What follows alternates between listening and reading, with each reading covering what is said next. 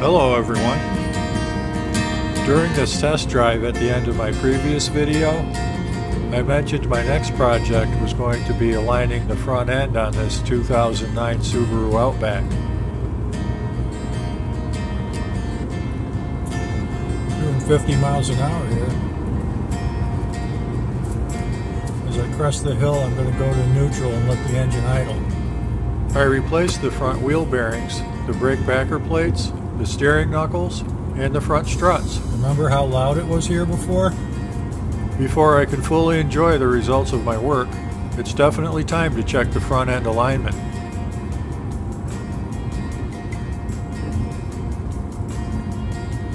All that noise from one bad wheel bearing. The other one might have been a little iffy, but it was definitely that one. On the driver's side, as I suspected.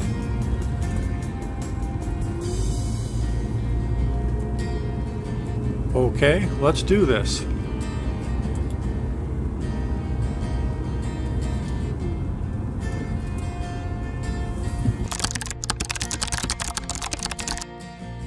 Let's start by briefly discussing front end alignment terminology for anyone who may not be familiar with what we're doing.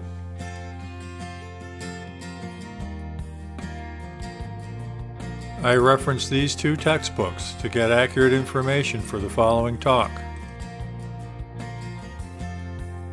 Before doing any alignment work, it's important to do preliminary alignment checks. Preliminary alignment checks, an inspection of the suspension and steering components to determine whether certain specifications, defects, or looseness require correction before performing a wheel alignment. These items include shocks, wheel bearings, ball joints, steering joints, curb height, tire pressure, balance and run out, and tire wear patterns. Front end geometry. Terms referring to the angular relationships involving the front suspension, steering system, and tires. In general, the three basic front end geometry parameters the DIYer needs to understand are caster, camber, and toe.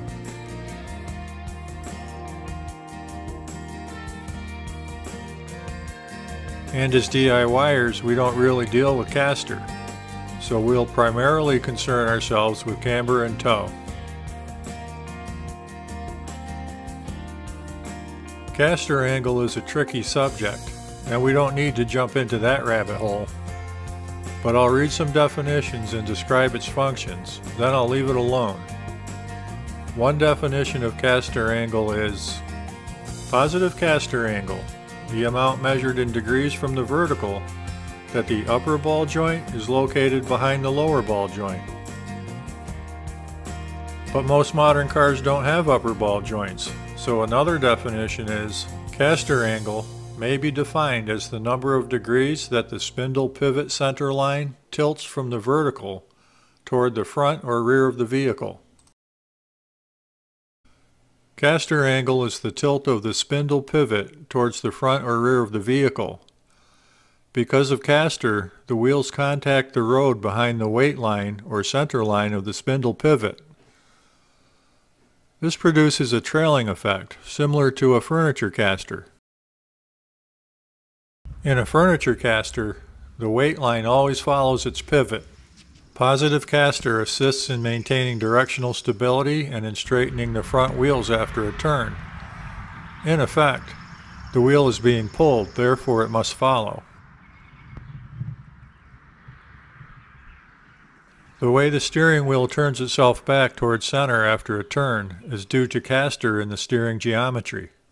Positive caster has a lifting and lowering effect on the front end as you turn the steering wheel more sharply. For example, when turning to the right, the steering knuckle will rise slightly, and the left knuckle will lower slightly. This creates a mild tipping effect when cornering. The tipping effect is the opposite of what's desirable for safe cornering.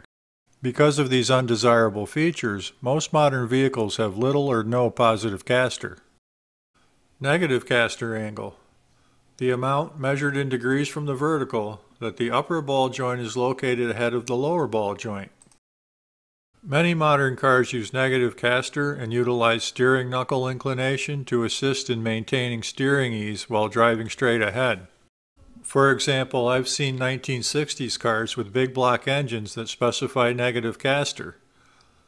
This is used because the weight of the big block actually makes the car too directionally stable, in that it's more difficult to turn the steering wheel with all that weight up front. Caster is adjustable in many older cars, but it's not really, or at least not conveniently, adjustable in many modern cars. The Subaru Outback doesn't appear to provide a convenient method of adjusting caster angle. Caster is built into the structural geometry of the McPherson strut mounting system. The car has an amount of strut tilt designed into it. There are bubble level caster measurement tools a DIYer can use, but they're kind of expensive, and it's critical to have a perfectly level floor for those to be accurate. And what are the odds you have a perfectly level floor? So thankfully, caster angle is beyond the scope of this DIY video, and this is the last time I'll mention it. Let's move on to camber. Positive camber angle, the amount measured in degrees that the tire top is tilted outward from the vehicle. Camber tends to bring the point of contact between the tire and the road more directly under the load line. Positive camber gives the wheels a slight outward tilt to start with. When the vehicle is loaded, the wheels are brought closer to the vertical. Positive camber also reduces the tendency of the wheels to spread apart at the front as the car rolls forward. It reduces road shock transferred to the steering system, puts more vehicle weight on the inner front wheel bearing, and reduces steering effort. Most modern vehicles use a small amount of positive camber, usually less than 1 degree, as you can see here. Excessive camber results in rapid wear on the edge of the tire tread, and camber is adjustable by the DIYer. Negative camber angle, the amount measured in degrees from the vertical that the tire top is tilted inward.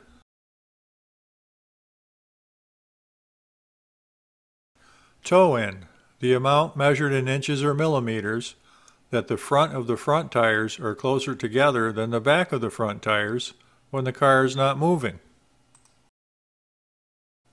Running toe in should be near 0 when at highway speeds. Toe in compensates for the tendency of the front wheels to angle outward at higher speeds because of friction with the road and other alignment angles. This effect is different for front-wheel drive cars. Too much toe in causes the front tires to wear rapidly on the outer edge. Toe in is adjustable by the DIYer by changing the length of the tie rods.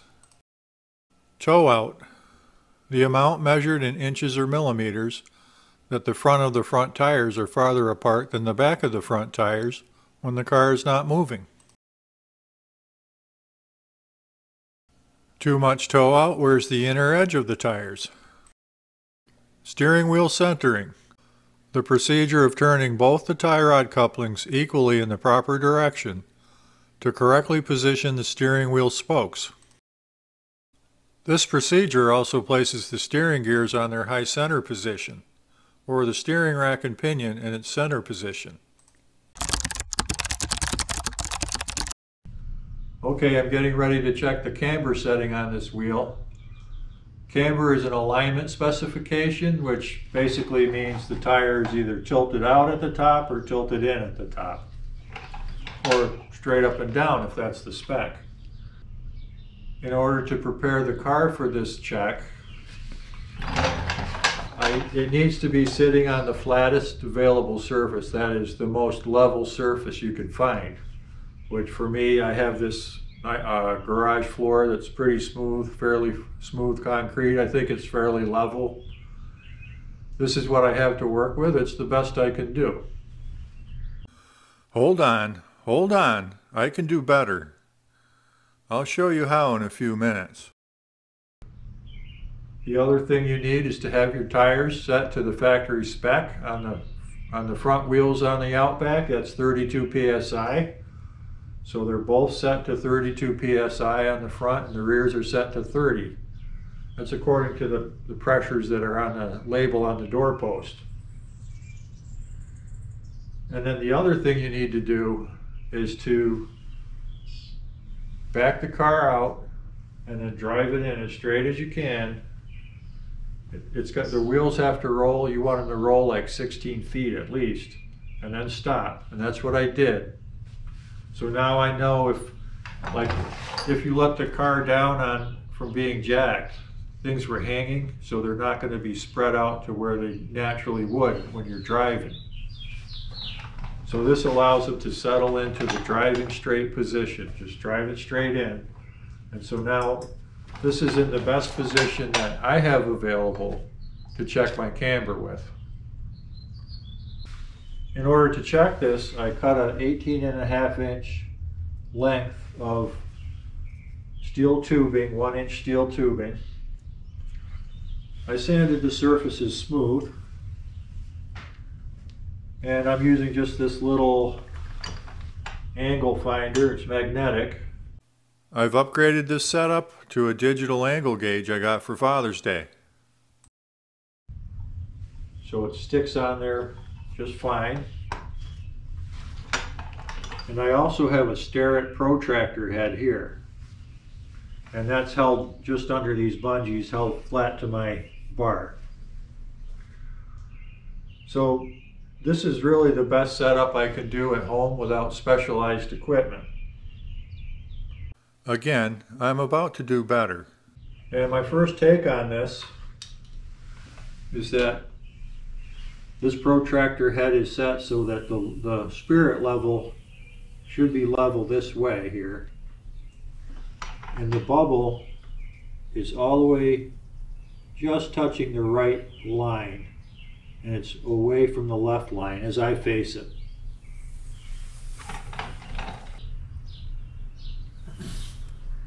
And the magnetic base angle finder is pointing at about,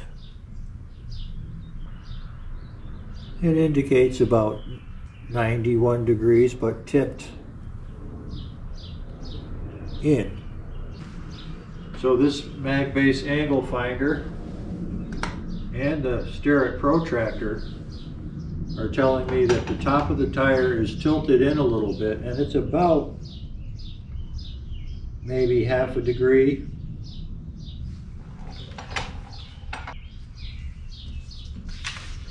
So what are my specs on this? The Outback needs a camber of 0 degrees, 40 minutes, that's positive, so tipped out this way a little more than half a degree. 30 minutes is half a degree. And that's plus or minus 30 minutes, so plus or minus half a degree. So this needs to be tipped out at the top, more than half a degree, plus possibly another half a degree. So the range is plus 10 minutes to 1 degree 10 minutes, positive camber. And right now I have maybe 30 minutes negative camber. So the top side of the tire needs to be tipped out this way,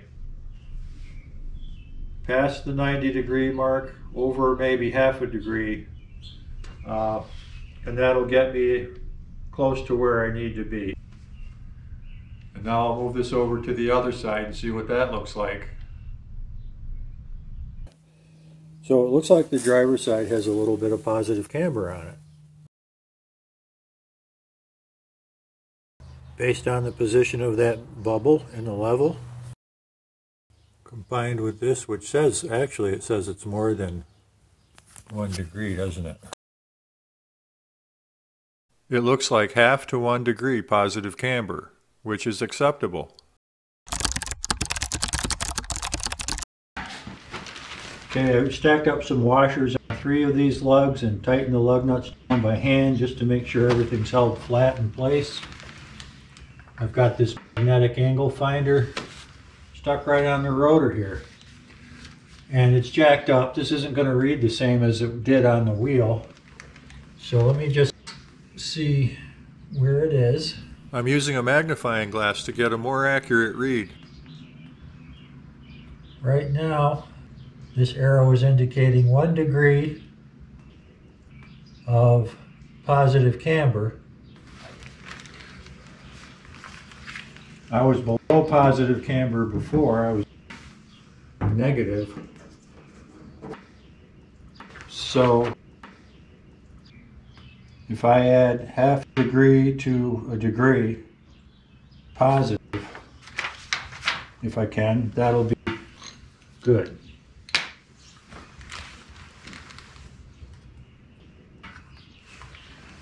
So this reading right now at 1 degree needs to go to 2 degrees.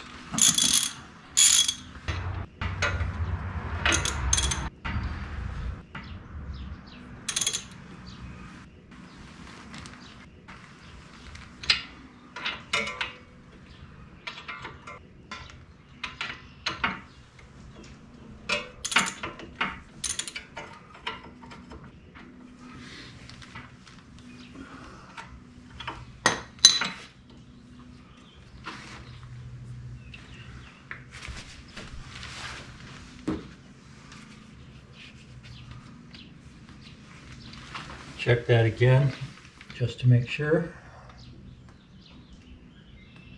Yeah, it's under 1 degree.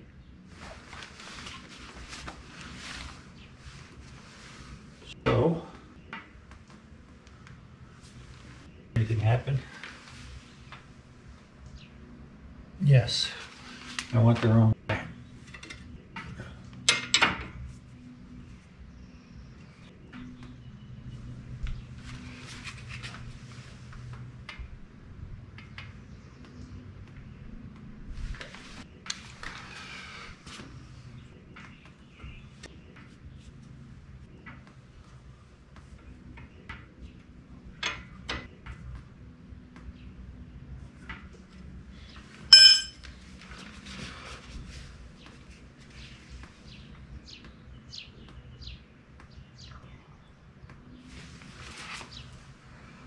I don't know if I'm going to get enough movement out of this.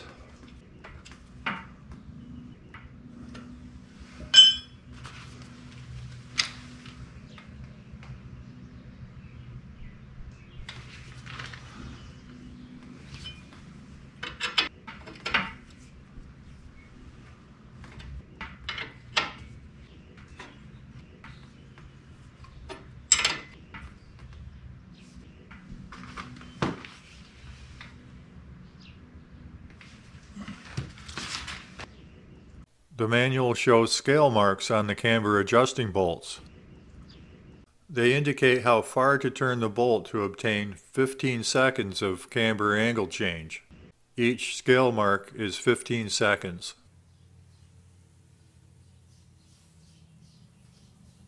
They're easy to see here.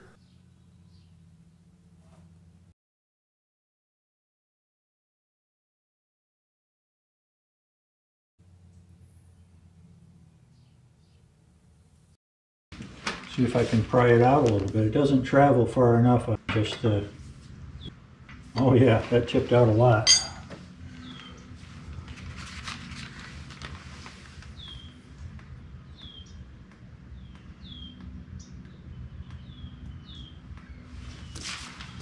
Still don't know if that's enough.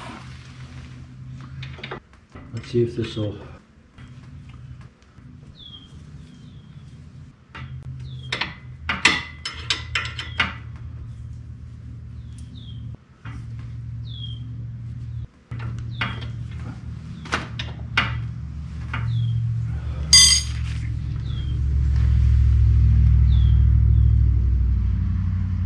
There we go. That is almost 2 degrees. From almost 1 degree to almost 2 degrees. So I'll put the wheel back on and move the car and check it again.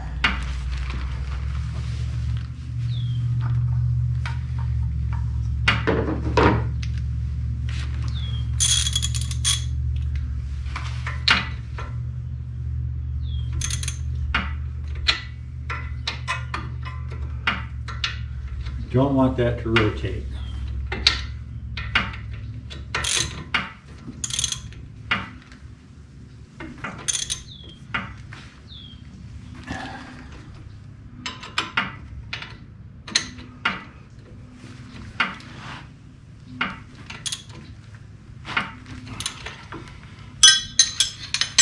After all these adjustments are done, I have to torque these to 112 foot-pounds.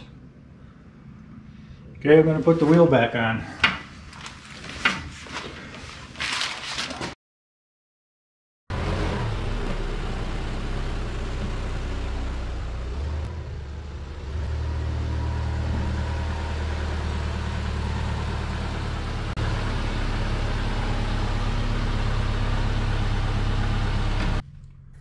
So we can see here, we moved that bubble a lot. And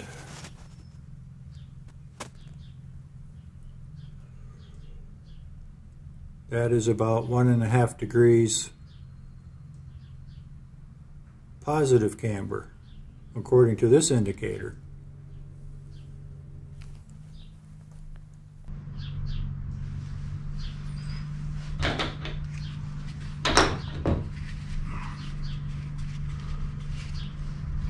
Just let me see.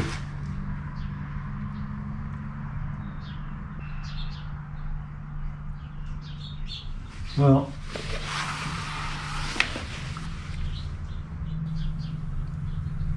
I would say this cheapy indicator says about there.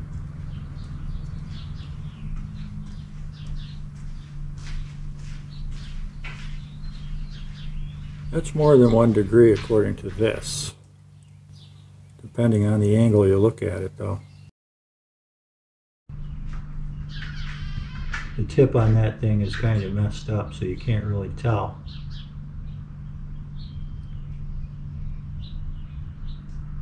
I say that's half to 1 degree. So that's right where I want it. It's possible it went a little bit too far. I think I'm going to leave it like that for now. But I'm not completely satisfied. So I did the following. Now let's see what reading we get with the Klein digital angle gauge. By the way, there's a link in the description. So on the passenger side now, we're reading 90.4 degrees positive camber.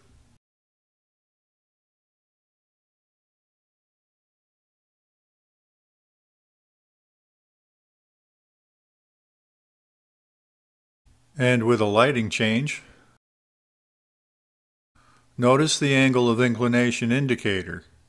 It's telling us the direction the wheel is tipped, 0.4 degrees. So how did I do with the cheap angle gauge? Remember, I said it's about half a degree. Now we're on the driver's side. 90.2 degrees positive camber. I didn't adjust this side because I concluded it's acceptable as is.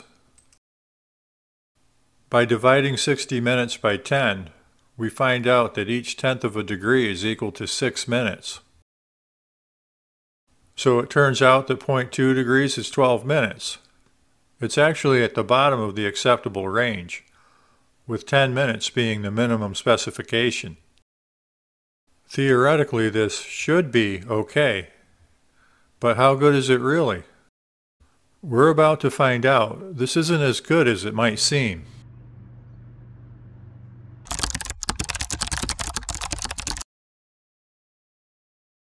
Okay, so I'm trying to determine just how unlevel this floor is.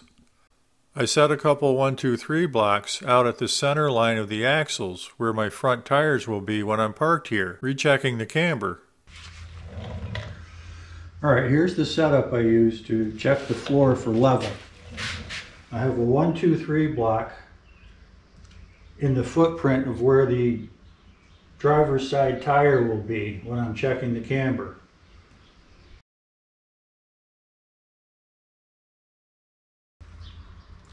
And I have another 1, 2, 3 block in the footprint of where the driver's side tire will be on the floor while I'm checking the camber.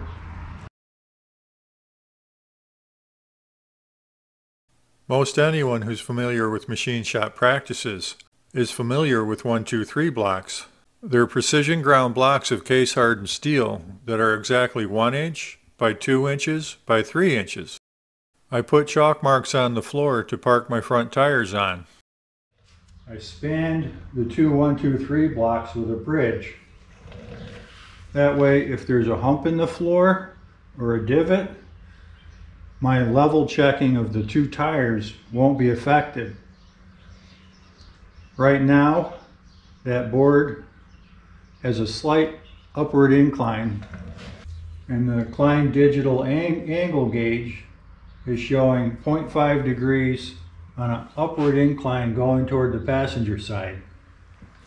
Right this second it's reading 0.4. Depends where you set it down exactly. I bridged the gap between the blocks with a pretty straight piece of oak. It's plenty flat and uniform for this purpose. Now how do I know that's accurate? How do I know this board is accurate? Well, I marked the front of the board with one piece of blue tape and the other side with 2 pieces of blue tape. And I spin it around and set it up on the 1-2-3 blocks again and check again. And I'll show you the results of that.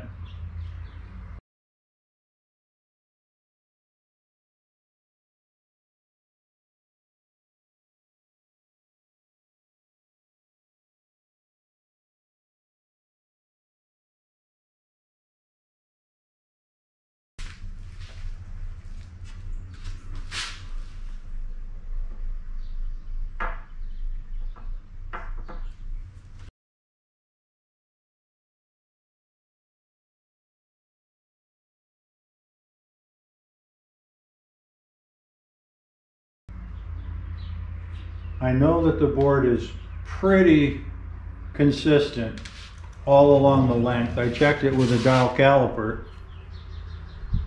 and from one end to the other it's within about 6/1000ths of an inch. So I know there's a taper on it, a little bit. When I turn this around to face the other direction, it reads 0.5 degrees of declination going that way. And when it's facing this direction toward the camera, it says 0.5 degrees of inclination going that way. So they agree.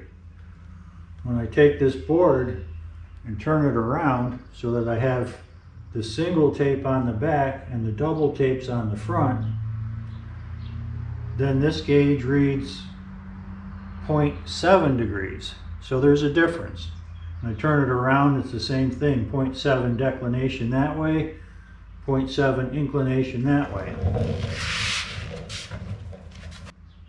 So to make this reading as accurate as I can get it with this setup, I have to account for a taper in this board that makes it read differently depending on the orientation. It's either 0.5 or 0.7 depending on which way this board is facing. So the average of those two is 0.6.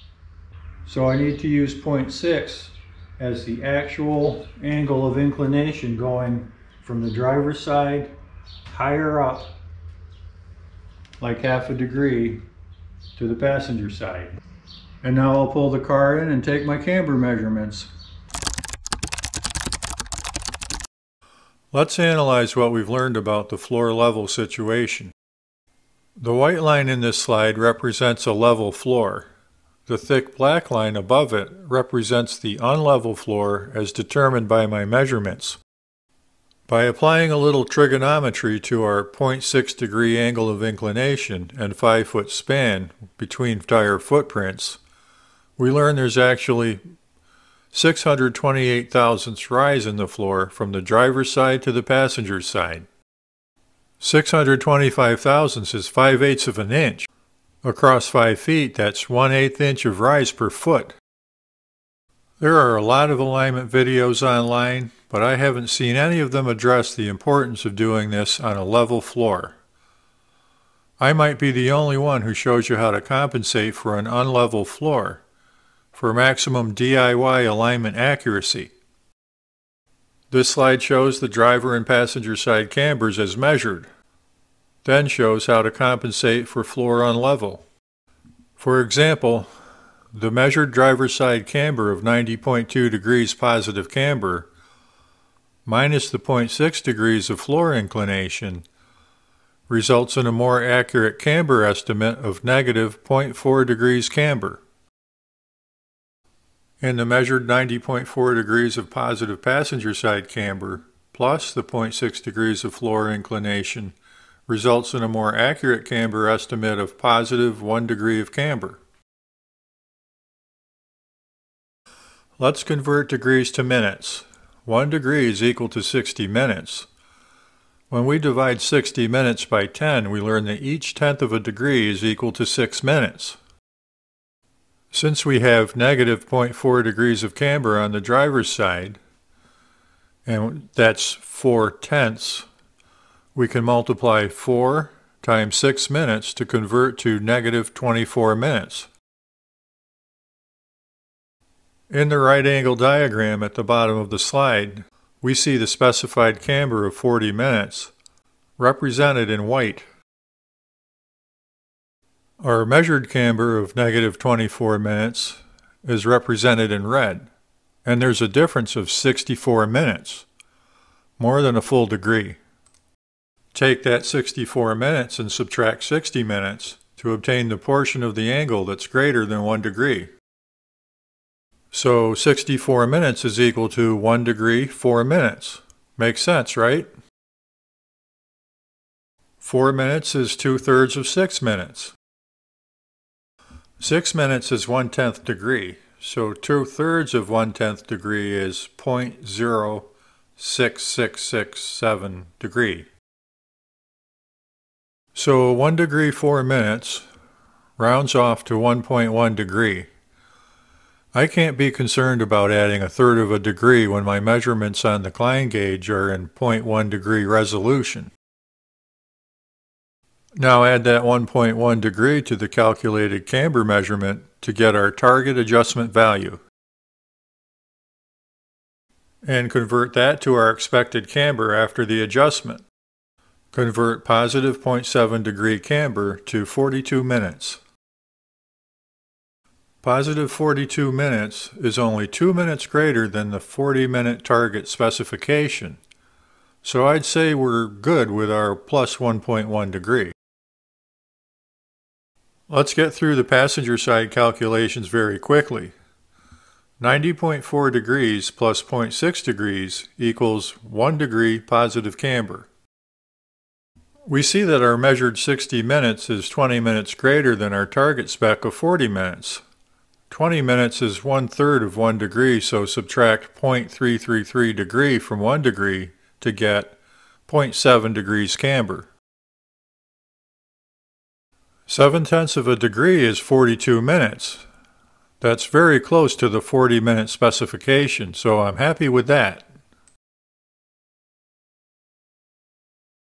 I need to make a positive 1.1 degree move on the driver's side camber.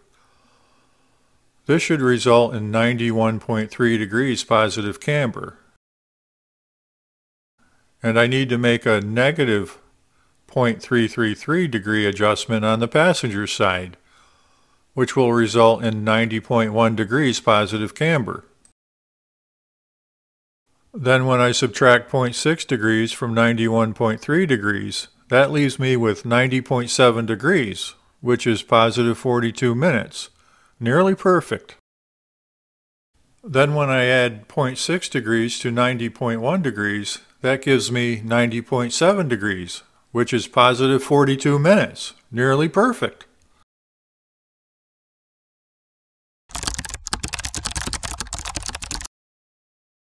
Okay, I've got washers on 3 of the lugs here with the lug nuts tightened down pretty firmly by hand. I don't want the rotor being able to move at all. Right now the digital angle gauge is reading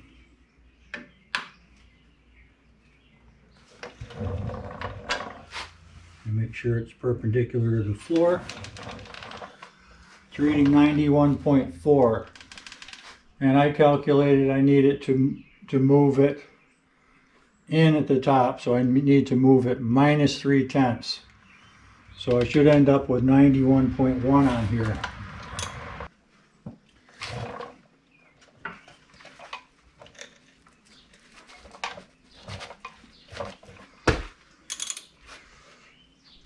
I did torque the heck out of these. 112 foot-pounds.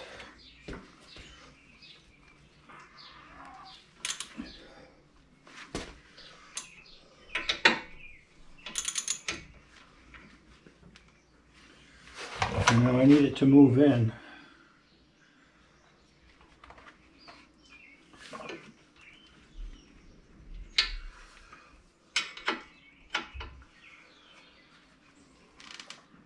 To 91.1.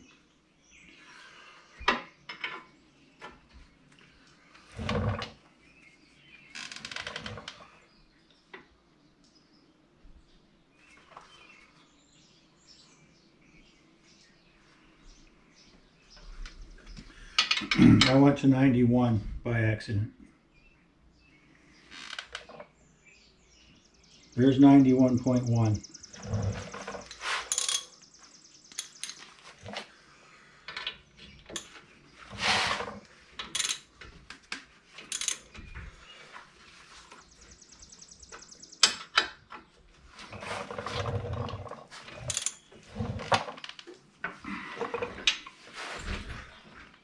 Still at 91.1.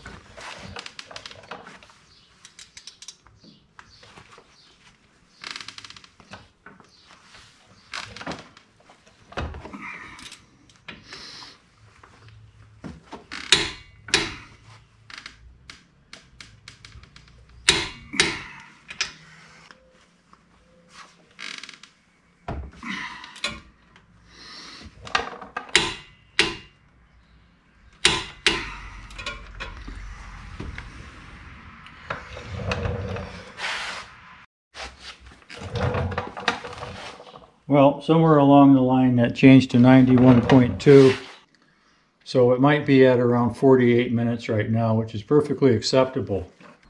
Reading 90 degrees, 0.0. Negative camber.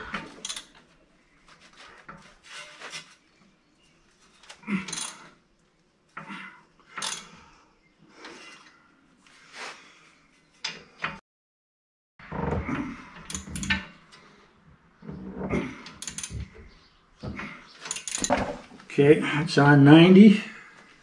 I need it to move out 1.1 degrees, so I'm going to 91.1.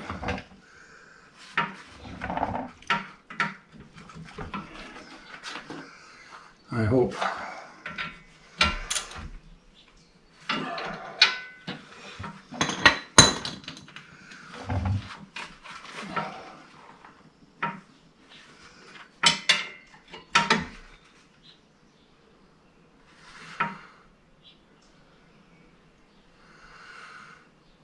.1 right there.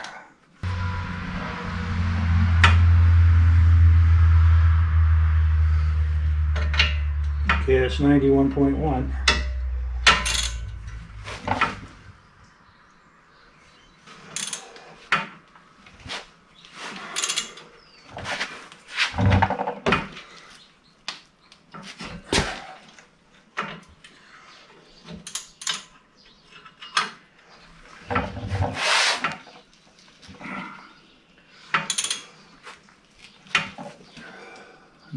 .1.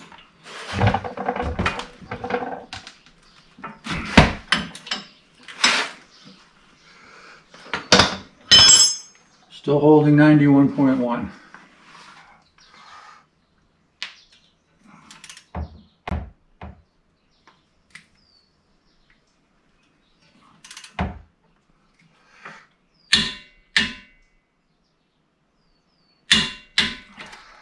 Okay, so I torqued the lug nuts, backed the car out, pulled it back in and lined it up with the marks on the floor.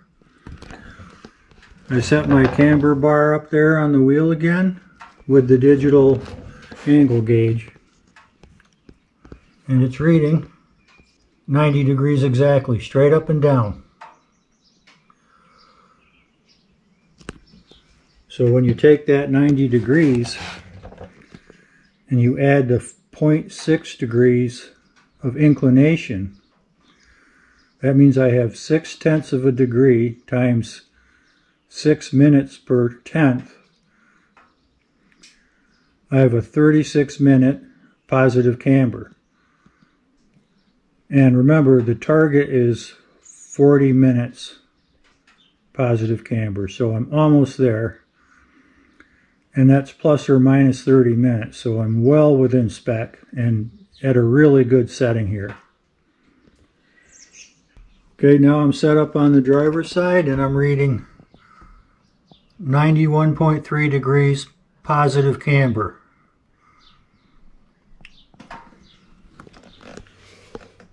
So now let's think about what happens when you take that 91.3 degrees and subtract the 0.6 degrees of inclination. You come up with 90.7 degrees, which means 0.7 degrees positive camber. 7/10 of a degree, 7 times 6, is 42 minutes. The spec is 40 minutes plus or minus 30 minutes. 42 minutes is about as close as it can possibly get. Now this is a more crude setup than you're going to have in a professional shop, but I think this is probably more than adequate. The camber on this car is set up really good.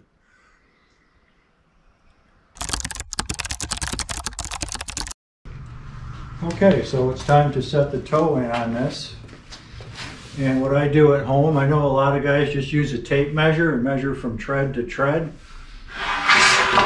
I like to start out with the best 2x4 I can find, flat and straight, and run it under there.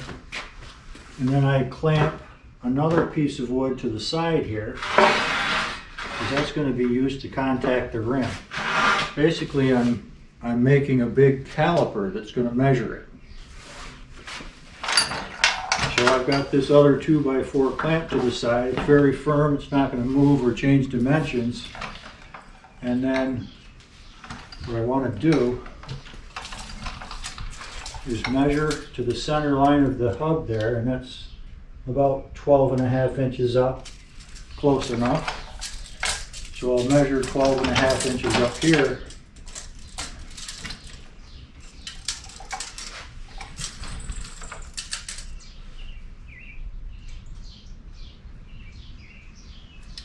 Put a mark.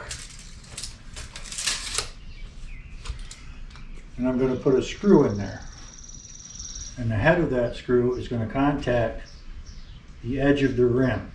So let me get that screw in there.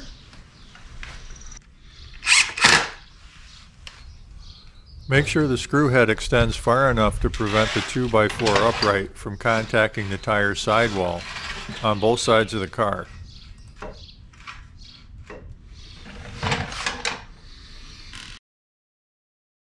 You can see here that the head of the screw contacts the rim and nothing else hits it. As I slide this in, it's up against the rim.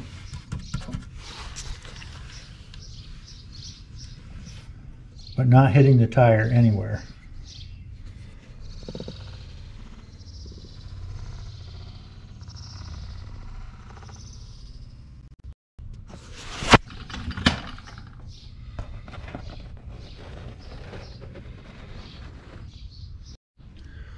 So on the other side now, I have my 12-inch speed square, and I clamped a piece of a shim to it, and it's set at the height. Remember, the center of the hub is around 12.5 inches. I set this shim so that this corner is 12.5 inches above the floor when it's on top of the 1.5 inch 2x4. Now you slide this in until it hits the rim.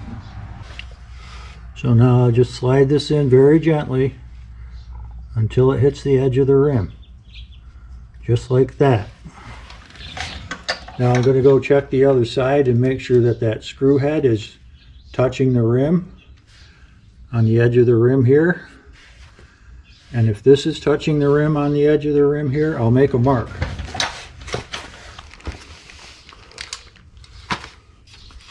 Now you can use a very sharp pencil to make this mark, or use your utility knife blade.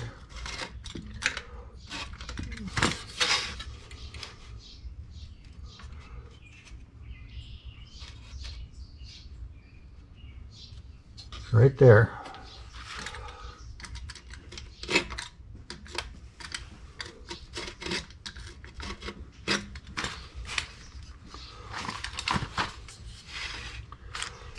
You can see it right here. That's my mark.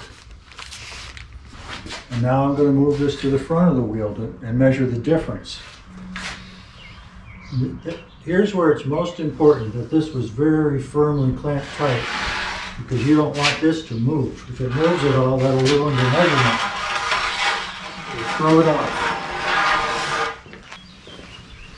You need to go to the other side now with the clamp, because this screw won't hit the rim if you stay on that end. Because the 2x4 is too wide to get it that far under the tire.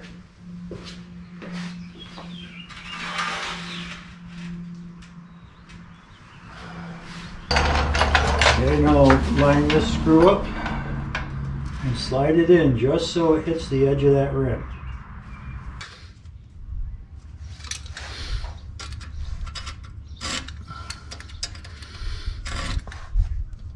Okay, I'm going to use a very sharp wooden pencil to color in those marks so the camera can see them more clearly. 2 knife marks.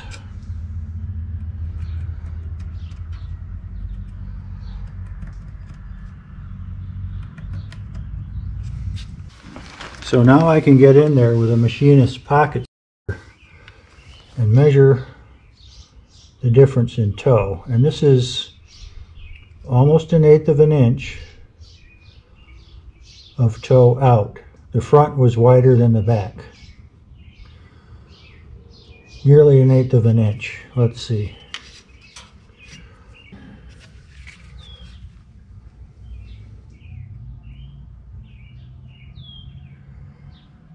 Alright, that's 3/32 of an inch toe out.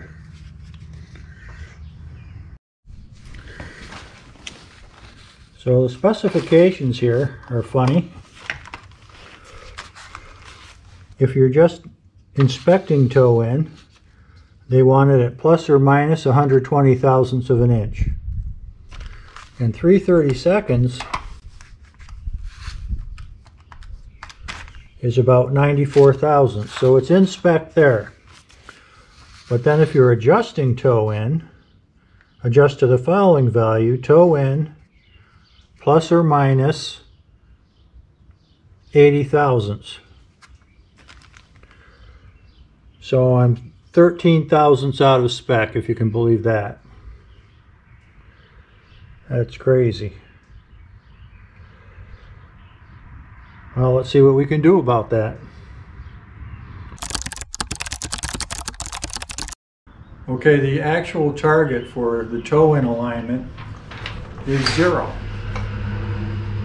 It's 0 plus or minus 80 thousandths of an inch. So I should be targeting 0 or close to 0. Now, I read 93.75. Let me see, I have it in here. Recall memory. I read 0.09375, which is rounds up to 94 thousandths. And I thought, well, I can just bring it to 80, but that doesn't make sense. I should be shooting for 0 or just a little under. It's good to have just a little bit of toe out in case linkages get loose and stuff. As the wheels are driving, they'll tend to pull in.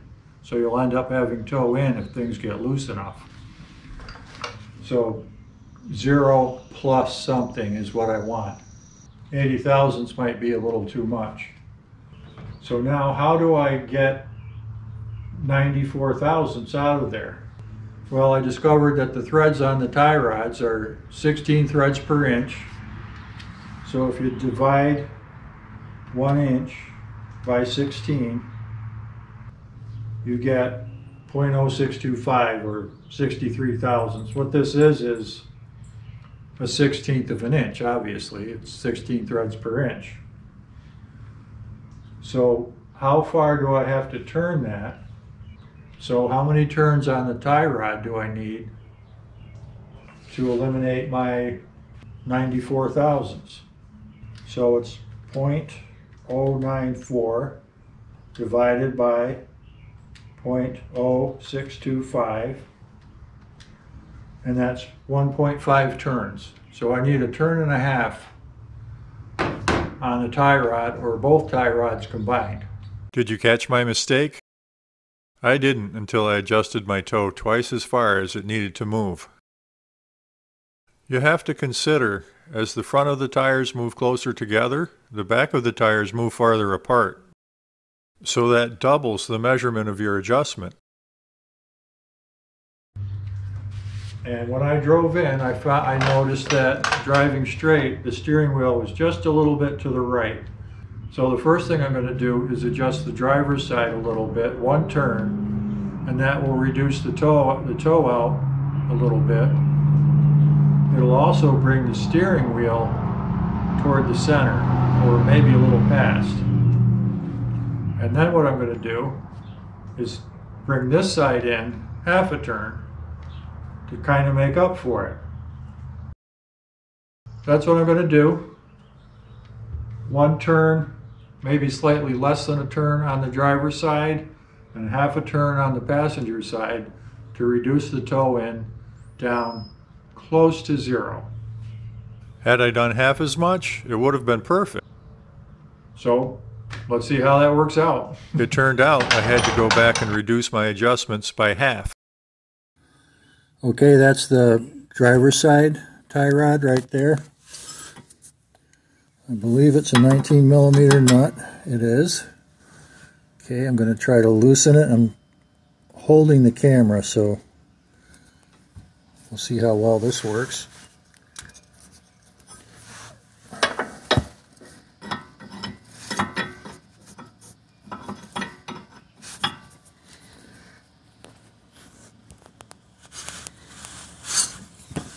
Okay, it's loose.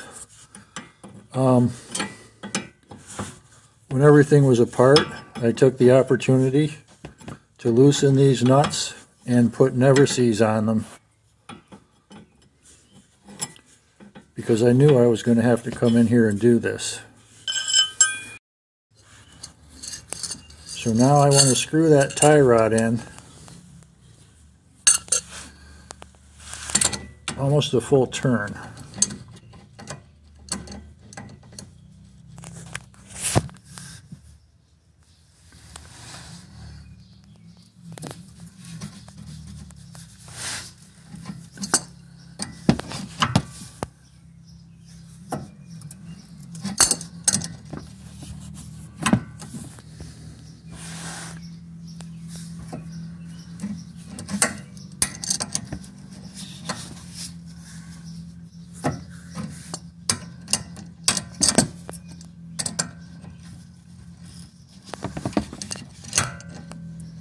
That's a hex, and I made 5 adjustments, so that's like almost a full turn.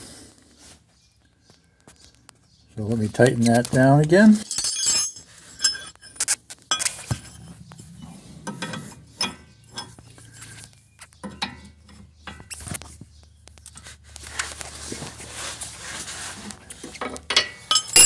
Okay, without the camera in hand, I'm going to tighten that down pretty hard.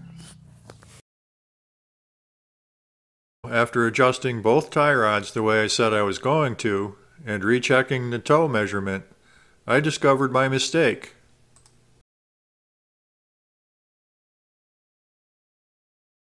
I ended up going back in and undoing my tie rod adjustments by half. Then I rechecked my toe measurement.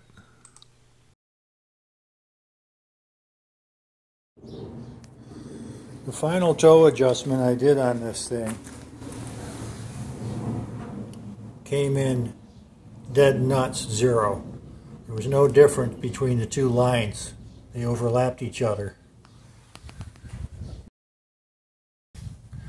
Somehow, and quite by accident, I managed to get perfect 0.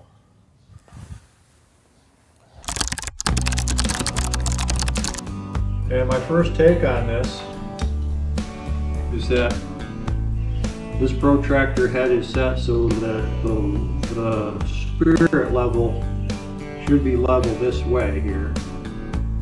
And then what I'm going to do is bring this side in half a turn to kind of make up for it. I've had this little vole running around in here. I just saw it run around over there. Anytime the door is open, it comes in and then leaves. That darn thing. Anyway.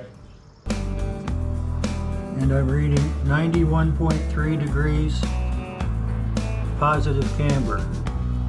That's exactly what I was trying to achieve. That was my goal. 91.3 degrees.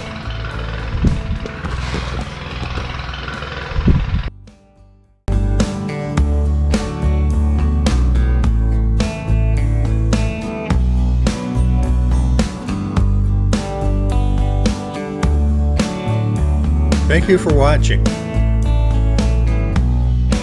Please take a moment to like and subscribe.